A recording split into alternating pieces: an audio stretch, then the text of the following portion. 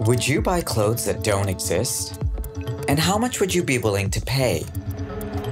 Earlier this year, Benoit Pagotto's design studio, Artifact, worked with teenage digital artist Ferocious to sell 620 pairs of virtual sneakers, generating a total of $3.1 million in less than 5 minutes. We're not looking at the fashion history to be inspired, we're looking at gaming, anime, sci-fi movies, that's our reference points. Entrepreneurs in this space say that one day, virtual fashion will become ubiquitous. The first step is understanding how the blurring of physical and digital worlds will change our definition of what's real. We have one consciousness, right? I mean, I can read Twitter and get pissed off. I don't get digital pissed off. We kind of need to let go of this notion of kind of, oh, that's digital, this is physical. We've all been increasingly living in something called the Metaverse. The Metaverse is nothing but the internet breaking kind of free from that two-dimensional barrier into this three-dimensional environment. And then when it starts blurring more and more with our daily life and our daily life becomes enhanced, then that's what we see as the Metaverse. If it sounds a bit like science fiction to you, then you're on the right track. The dematerialization of fashion is here, and it's going to change the fashion business as we know it. What we wear says a lot about who we are. Yet fashion is also a $2.5 trillion global industry that touches everyone on Earth. I'm Imran Amed. I first started trying to make sense of the fashion business 15 years ago, as it was being transformed by technology, globalization, and shifting consumer values. Now I'm on a journey to see how fashion is recalibrating amid the pandemic, to balance profit with purpose. This is the Business of Fashion show. Join me to see how fashion shapes business, culture, and identity, and to meet the people forging fashion's future.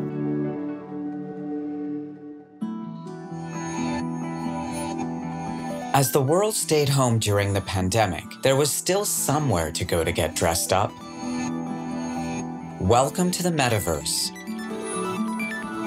The term may come from science fiction, but the business opportunities in this fast-evolving convergence of digital and physical worlds are real.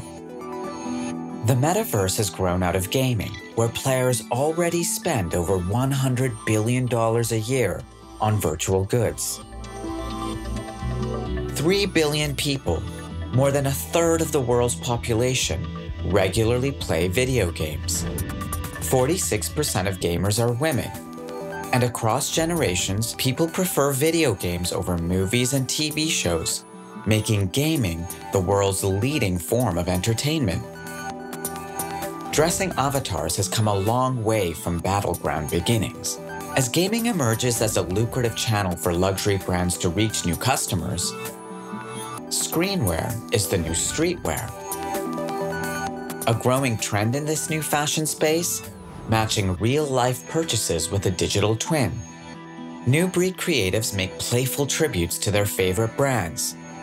Real-world cities embrace virtual fashion shows and virtual department stores. So don't write this off as a blip. It's a game changer. And we cannot yet know where it might go.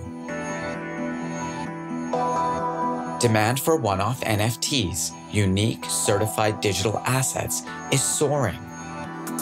In fashion, NFTs are the couture of the Metaverse, where the unfettered creations of digital artisans can outprice those of global brands. And hyped assets, driven by scarcity, are crypto status symbols. The upside? Measurable planetary savings. Production of a digital garment emits 97% less CO2 than a physical one. The downside? Minting and mining NFTs requires skyrocketing energy consumption in the real world. The shift to more environmentally efficient methods can't come fast enough. Yet, virtual fashion facilitates the expression of multiple selves in a virtual world where brands recreate the experiences that define fashion culture, while not forgetting our eternal joy of getting dressed up in real life.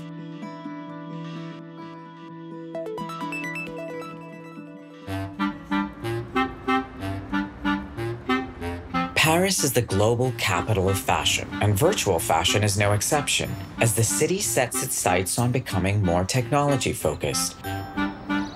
My first stop is to meet with Ian Rogers, who moved to Paris from Silicon Valley in 2015 when he was appointed Chief Digital Officer of LVMH, acting as a kind of digital whisperer to C-suite executives of more than 75 luxury brands. Hey, Imran. Hey.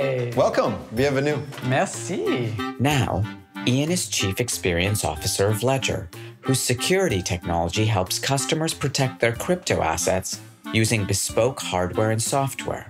Ian is the perfect person to explain, what exactly is an NFT anyway? So I was a part of a company in the late 90s called Nullsoft that made an MP3 player called Winamp.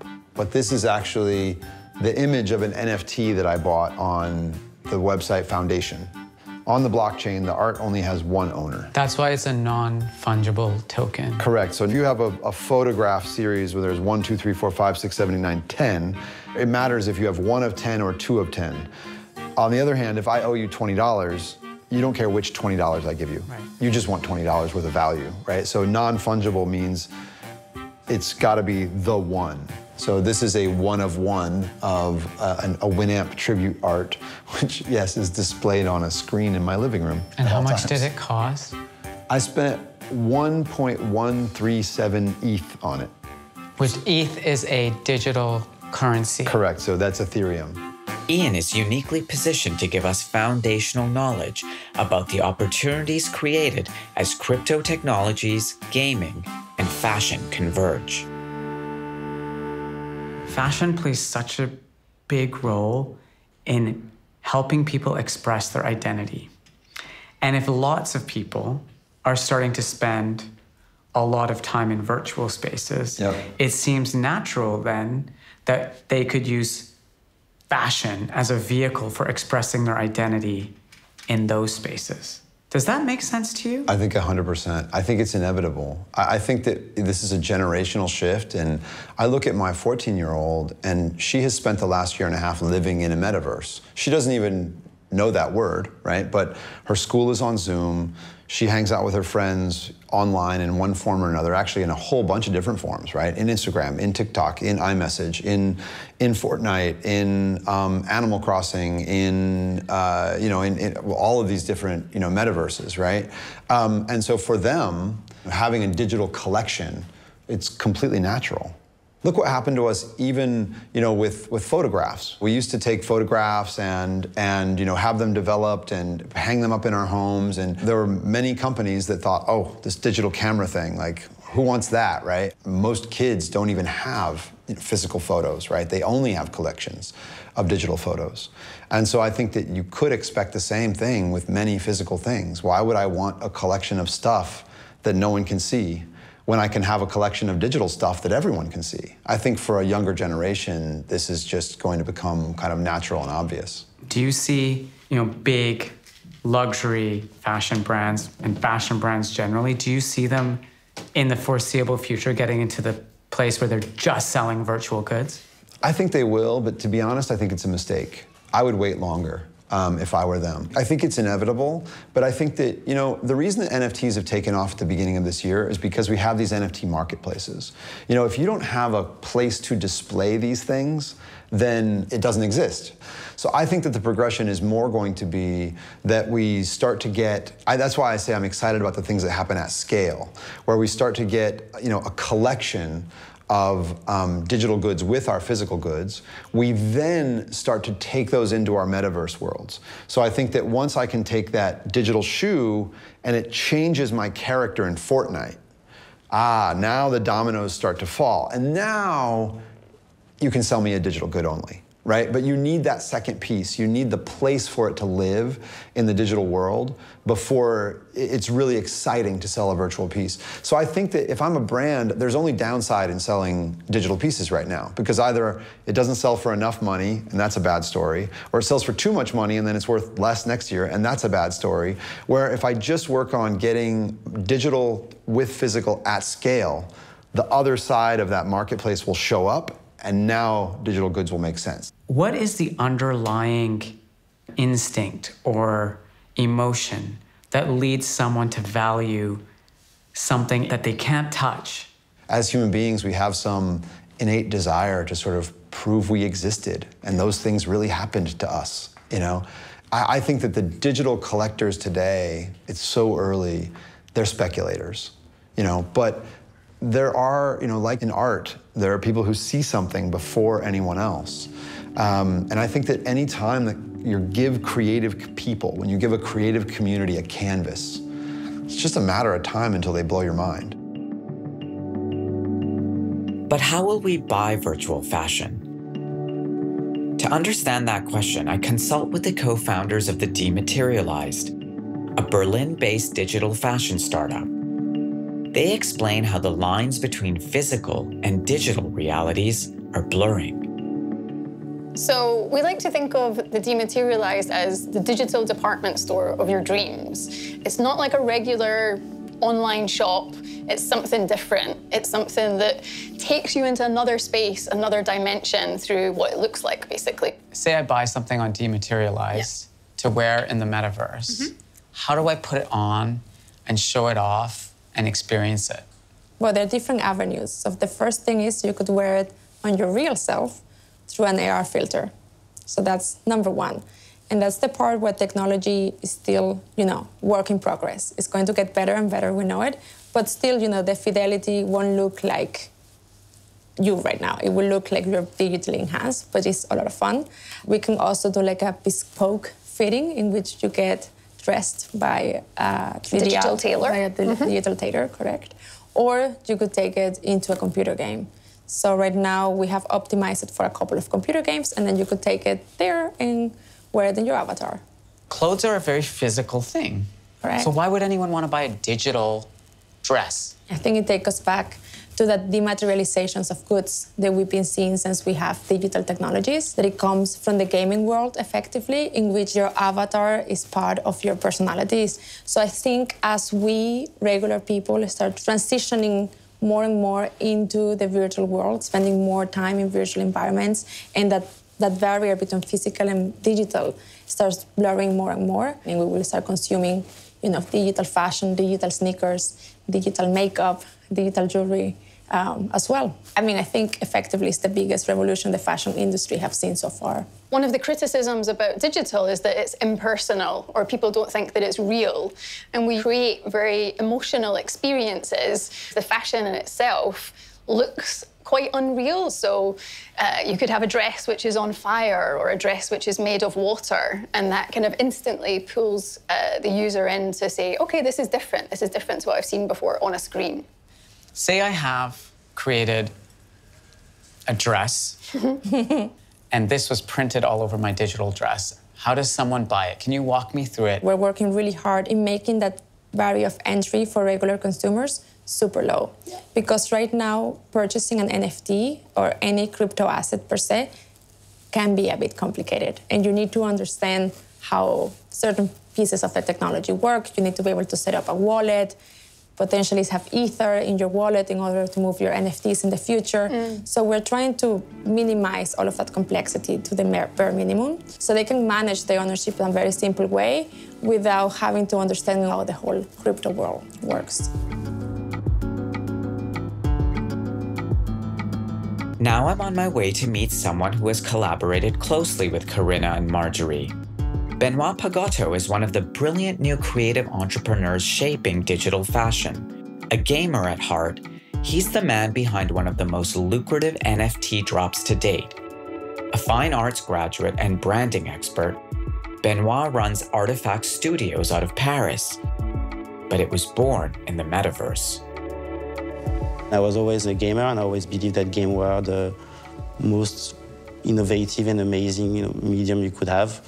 And so that's why I think we're living this moment where I think I'm very, very lucky, because all the stuff I grew up with, I can combine all this knowledge together now to make something I truly, genuinely know how to do it, because it's just combining all of this stuff I've been learning and being passionate about for years. So Artifact is a blueprint of the brand of the future that's evolving in a world where gaming is the main cultural reference. Artifact, in a way, is like a digital atelier.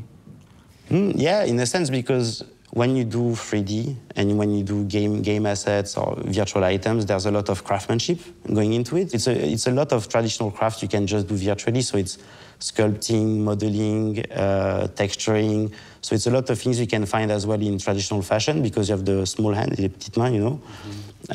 So there's a sense of craftsmanship in everything we do. So it's, in a sense, it's an atelier workshop. You sold $3.1 million of virtual sneakers in something like under 10 minutes. 5 minutes, yeah. 5 minutes. Can you walk us through the process to create that and then how you took it to market? We love sneaker culture and we think it's the fashion item that is the most, culturally broad. It's touching everyone, whether you're a kid from the streets or, now every high fashion brand is, going ham on sneakers as well. And Ferocious, I detected him on Twitter, and I contacted him and I said, hey, do you want to make sneakers? And he said it was his dream since he's a child that to one day make a pair of sneakers. All the designs were done in a week, I think, total. Yeah. Then we put everything back in 3D to show him how it would look like before making physicals. Because the goal was always to sell the sneakers as digital first, but for people to have later on a tangible, reward of having the NFT, which is these shoes, actually. So that's how it happened. Everything was done in a lapse of 2 weeks, from the design to the content to the launch. It was really 2 weeks. We were all surprised that we never expected to make as much. And it happened in 5 minutes, so it was funny because we were just all watching the numbers and seeing everyone buying, and then we took our calculator and said, man, we just made 3 million. What happened? But so really everyone was surprised, and I think the really, really great thing was that we are a new brand. We used digital sneakers first as a way to launch a product, and we did that with an 18-year-old artist that no one knew. And we completely changed the game of how you can think of releasing a fashion item or releasing a drop of sneakers. So I think the impact is going to be much, much bigger than the $3 million. The really, really interesting part was the process of how we did it and how we managed to completely, I think, make history at this time. That still today people are making it a reference of, remember that sneaker drop that sold out in 5 minutes for $3 million. The NFT itself is like a subscription service to have exclusive access. Only if you have that item, you can have access to these extra experiences or products we're going to release. Artifact is at the forefront of luxury NFTs, and being a first mover has its advantages. In April 2021, Benoit and his co-founders raised an $8 million funding round led by Andreessen Horowitz, one of Silicon Valley's most storied venture capital firms. Tell me a little bit about the reaction from investors. Silicon Valley does not have a reputation for understanding fashion. Nothing in our business is linked to the legacy business of fashion. And Andreessen Horowitz have been very active in investing in very, very cool, new, innovative game studios. And actually, they invested from the gaming fund in us. So that's why I think they understood very well that the world of gaming and fashion were merging, but that there's very, very few people who can actually put it together and make that bridge and make something that is culturally impactful and successful as well, and finds a product market fit. And us, we demonstrated product market fit with millions of dollars. You mentioned the FOMO from the fashion brands. When they call you, what are they asking you about? What are they trying to learn? How can we learn from you? What can we do together? Some of them, they were just really trying to fish for information for free. And we detected that very, very early. It's a culture they are not understanding, and you can't understand it from one day to the other, so they need to hire the right people. I think it's really an HR problem they're going to have. And second is just that, it's in any case, at best, it's going to be their innovation team taking care of it. And honestly, I mean, I didn't meet all of them, but I didn't see innovation coming from fashion brands in a long time. Virtual fashion is clearly a space to watch, but for now, it only attracts a niche crowd. How long will it take before the full vision becomes reality at scale? I think it's just the case where the storytelling gets ahead of the reality. So this is exactly what caused, the dot-com bubble in the late 90s, and the excitement was real and it was deserved. The internet has changed humanity. It just, the storytelling, I think, got a little bit ahead of the reality. There was more work to do before all these things were built up. And I think it's the same here. You know, people want to kind of fast forward to the end, but A, you can't see the end. B, this technology is still really nascent. You know, the way that we do something like NFTs, it's not very mature. I think we will see a lot of power players emerging from completely different places, decentralizing the powers within the fashion industry. There might be an amazing designer in Kenya and is 13 years old. If she or he gets his hands on a computer and can enter the market, then we should be there to allow them to do that. The real application is going to be once we have augmented reality glasses, and you'll be able to see these virtual garments everywhere and, you know, buy them or see who's got an expensive NFT-based fashion item. That's when augmented reality glasses will be mainstream.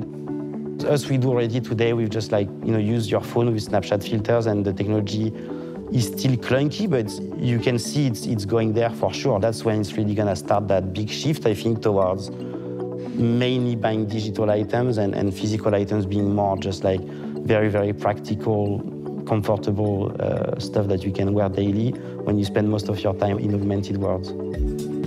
Historically, fashion has had a poor track record in anticipating and adapting to new technologies and platform shifts. But this time around, the big brands seem to be moving faster. Whether they can compete with the digitally native entrepreneurs defining the space, well, that remains to be seen.